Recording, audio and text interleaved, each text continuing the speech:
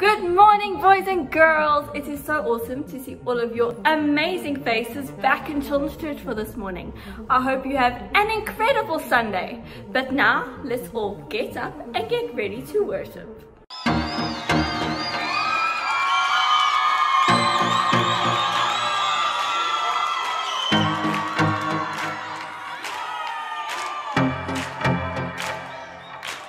Salvation's calling, Jesus is here, redemption is here, my healing is here, His grace has saved us.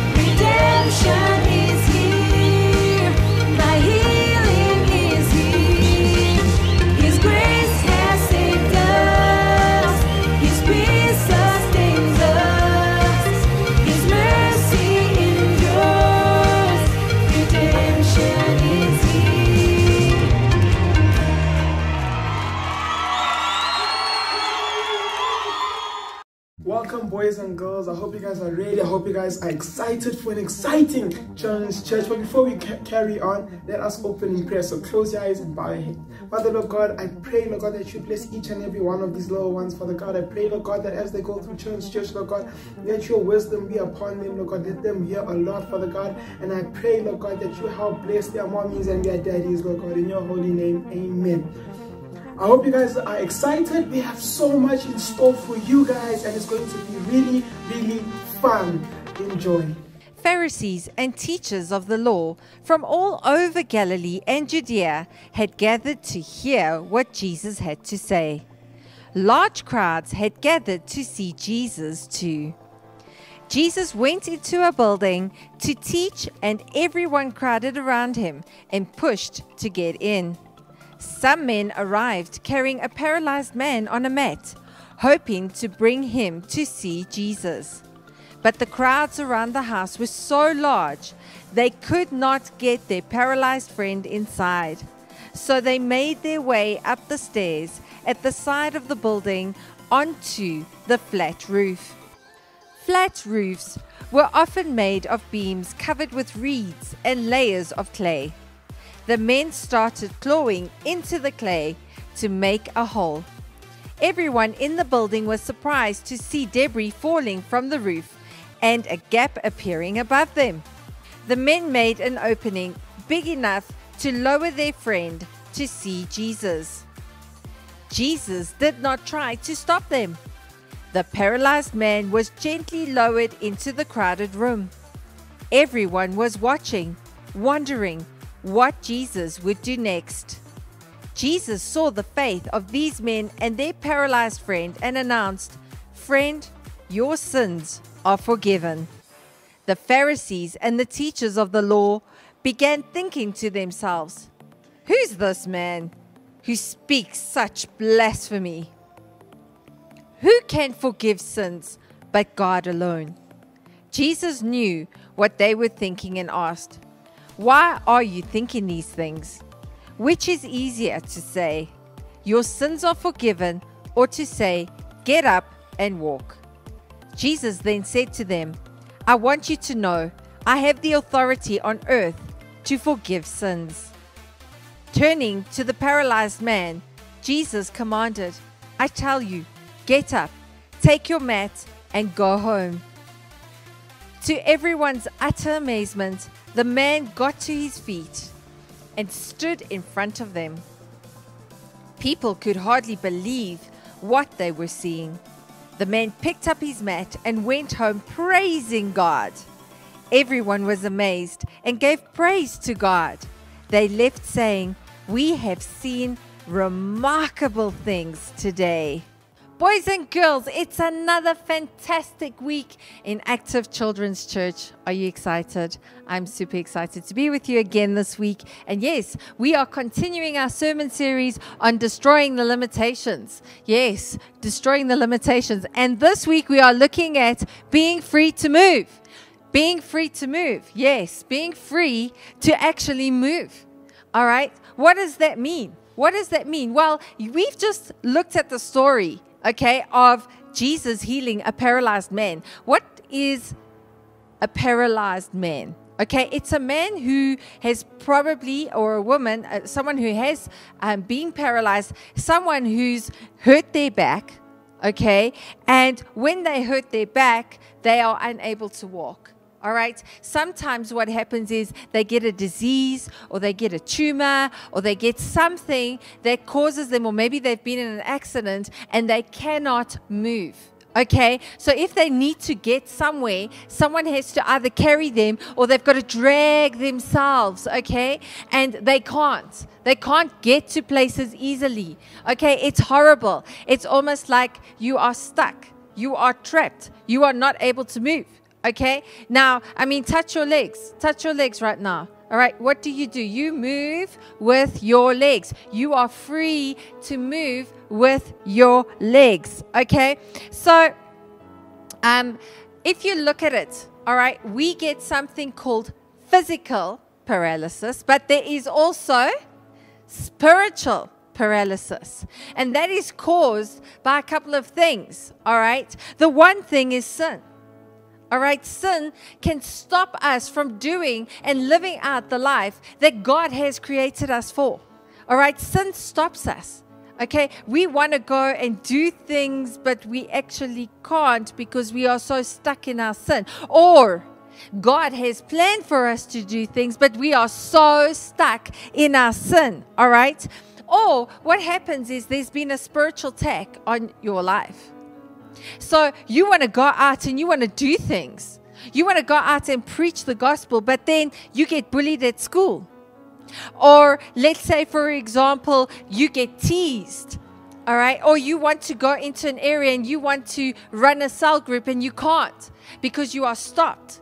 Maybe parents are holding you back from doing that which God has called you to do. All right. Now, the good news is that healing is available. And this healing is available through Jesus Christ. Now, remember, we looked at 2 other examples of incredible faith. All right, boys and girls, can you remember the first one? The first one, yes, was blind Bartimaeus. All right. And we saw he had such amazing faith. All right, that he was like, he didn't care what anyone said to him. He ran. He was like, I want Jesus. I want, he was just so desperate for Jesus. All right. And he got to Jesus and Jesus restored his sight. He got to see. Isn't that beautiful? And what was the second one we looked at last week? Spot on. I'm glad you were all listening. The second one was with the woman. Yes, who had the issue of blood. What was the problem? Okay, she continued to bleed. And because she was continuing to bleed, she lost money because every time she had to go to a doctor, she had to pay. And people didn't want to touch her because she was unclean, remember? And then she reached out to Jesus and she got healed. Why? Because she had faith. But you know, there's something about today's story that is different. You see, the paralyzed man and his friends went to Jesus, but it was his 4 friends that had faith for their friend who was paralyzed. Isn't that beautiful? You see, with Bartimaeus and the lady that had the issue of blood, they were believing for healing for themselves. Whereas this guy, his friends, believed for healing for their friend. Isn't that beautiful? What an amazing example. All right. What an amazing example. But you know, what was amazing about these 4 guys? What do we see here? You know, it starts with Jesus. And what was the first thing Jesus was doing? He was preaching the word. He was preaching the word, okay? They came to him. They came to hear from him, okay? He did not preach. Jesus did not preach his opinion. What did he preach? He preached the word of God. You know, so many times we can tell people our opinions. Oh, I think you must do things this way. And you know what? Rather do it like this because, you know, I think it should be done like this. No, boys and girls. We always need to help people with what the Bible says. How does the Bible say we must help them? You see, the word of God is powerful. All right? Our opinions are not powerful. They do not heal. The word of God heals in Jesus' name. Amen? And the second thing is the word, which is Jesus. It attracts people. All right? And why does it attract people? Because it is the truth. Wow. Isn't that amazing? All right. So if you look at it, Jesus goes into this house and immediately people are attracted to him. They gather to him. Why? Because he's coming to preach the truth to them. It's so beautiful. Okay. And you know what, boys and girls, when you are telling the truth, when you are preaching the truth, you will bring many people to church. And even in your house, okay, when you're running your cell group, your house will be full of people. They will be attracted to you, all right? you know, if you look at it, they came to him. They came to him. All right? They were like, we're going to do this. Our friend is going to get healed today. All right? So the thing is, wherever you are, God has called you to preach the word. All right? Jesus was in that house. He was preaching the word of God. Okay? And God wants those that come to him to come in faith, believing, expectant, knowing that he is going to move. All right? So what do we see about the 4 friends? Okay? And this is the 4th thing I want to tell you. We see that they worked together as a team. They were a dream team. You didn't have one guy carrying the stretcher. No. It needed a team to carry the stretcher. It was a team of 4. 1, 2 on that side, 3, 4 on this side, right? Okay, and they had the man in the center. So the thing is, all right, what do we see here? They had the same purpose. They had the same vision. All right. They knew what on their mind was like, we see Jesus healing our friend. They had the same thinking in Jesus' name. Amen. They weren't thinking about themselves. No. They were thinking about their friend. Isn't that beautiful? Amen. Okay. So no one could get near Jesus because of the crowd. Okay. Jesus was so popular. All right. And here he is in this home. Okay. And, you know, I want to say something to you. Not everyone that's in the crowd actually has faith. All right. There were a whole lot of Pharisees in there. And what were they doing? They were just criticizing. You see, people that have a religious spirit will criticize everything about Jesus. Oh, so you think Jesus can forgive sins, and that's going to heal you? Really? So, you know, the thing is, boys and girls, we've got to be so careful who we listen to. We've got to be so careful not to become like those Pharisees, okay? Now, what happened with these men? Back to the friends. What happened with these men? They broke through the roof. All right. Now, I want to explain something to you. If you look at this roof, all right, it was a flat roof. All right. And it was covered with reeds. All right. So they would weave the reeds. Okay. So what they had to do is remove these mats, okay, that were making up the roof. Right. And then lower their friend down. So what do we see? We see that they did something. The friends did something. Isn't that beautiful? All right, they did something. They acted. Okay, they uncovered the roof. They went against tradition. They went against the norm. What is the norm? Is to enter the house through the door. Excuse me, sorry, we're bringing a friend through. Excuse me, we're bringing a friend through. Sorry, that's the norm. But they did something different. They broke the norm, all right? You know, the thing is, they went against tradition. They went against the norm, all right? And what does Jesus say here? I mean, here they come down. Jesus sees this man.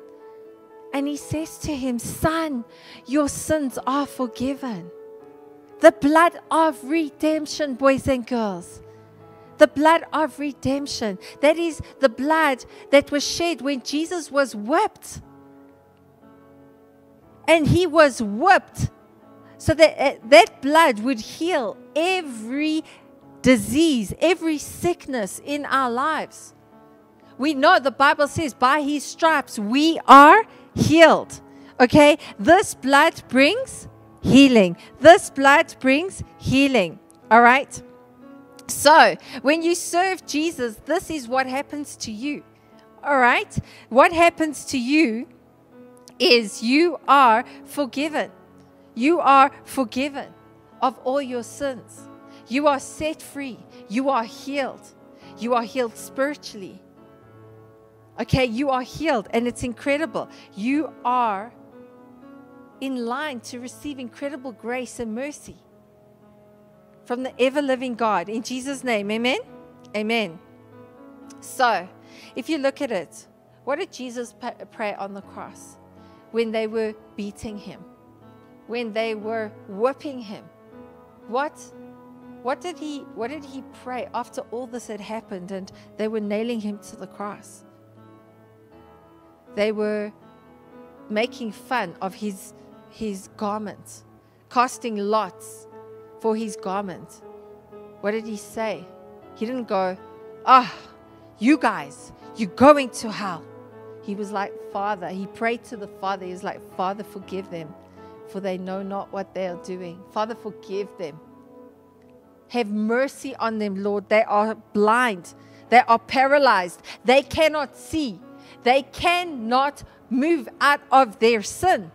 They are blind. So,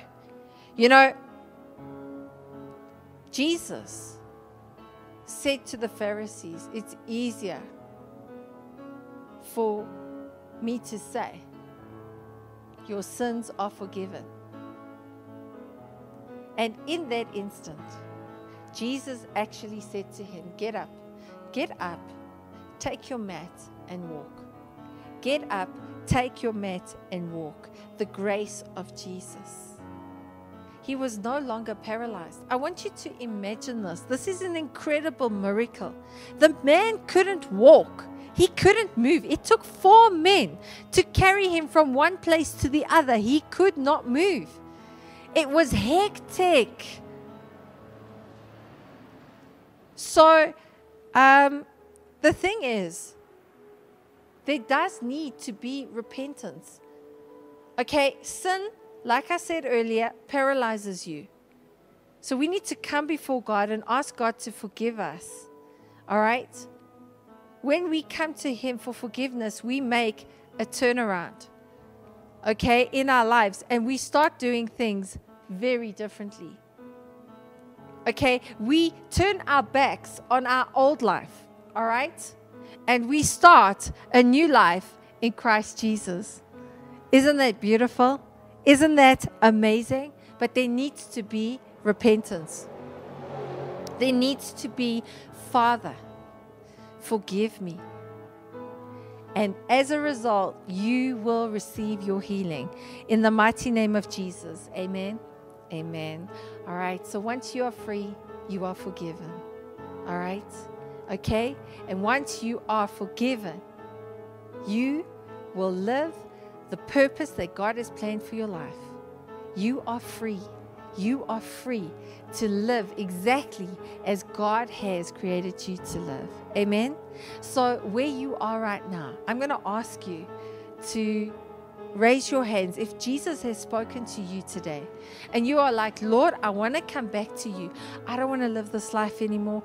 I have been paralyzed in my sin for too long. Or Lord, rescue me out of the enemy's hands that has held me back from fulfilling and doing exactly what you have called me to do.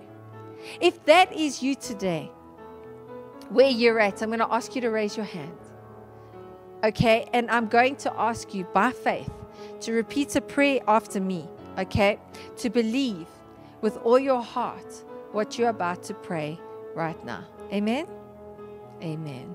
Let us pray. Father, we come before you. We thank you for Jesus dying on the cross for us.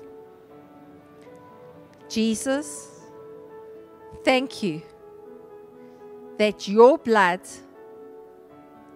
has washed me clean of all my sins. Today, I ask you to come into my life, to be the Lord and Savior of my life, to lead me, to guide me, to show me how you want me to live. Thank you for rescuing me out of the kingdom of darkness and bringing me into the kingdom of light, the Son of God, Jesus Christ.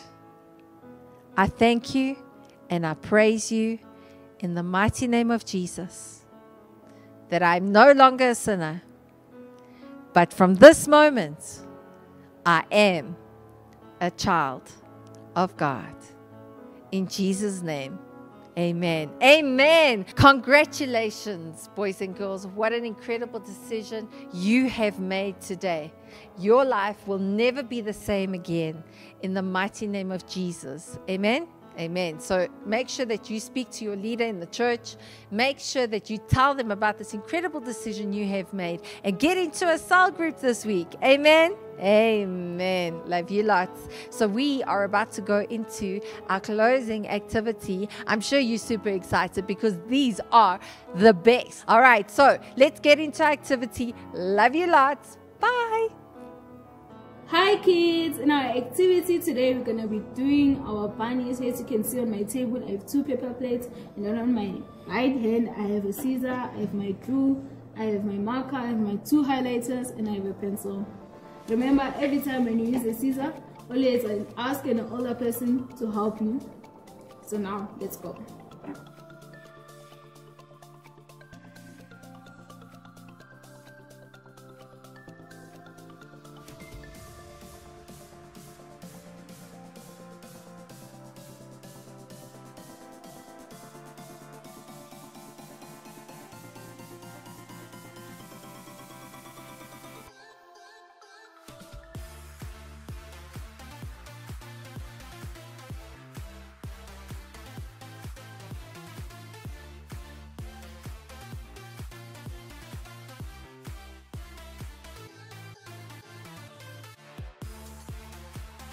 Okay, now I've got my eyes and my teeth. So now we're coming back to the ears. So we're gonna color our ears. You can use any color you want. Right now I'm gonna use my green.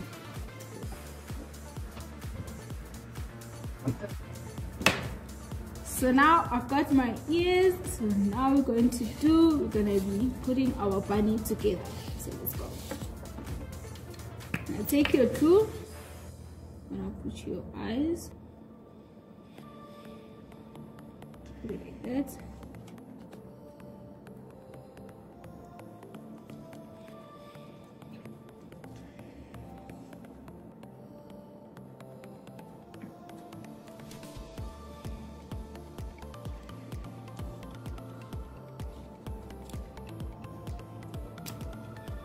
Now we're gonna have our nose.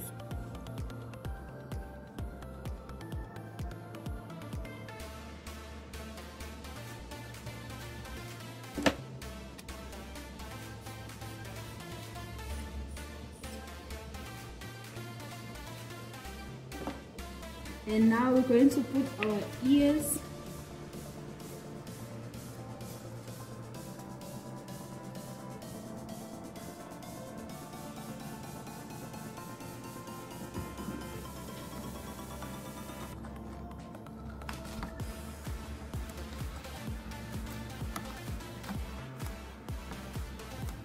Just like that.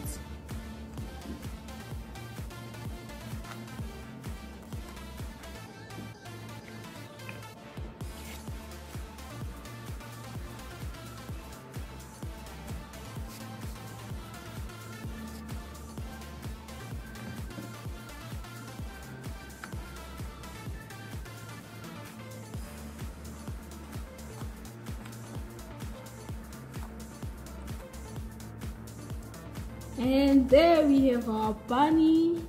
I also made one for my friends. There we go. I hope you guys enjoyed this activity with me. Bye bye.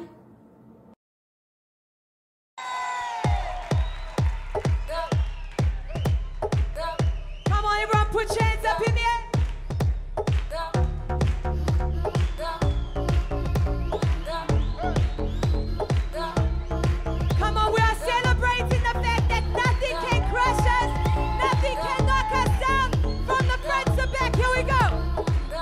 Come and claim joy.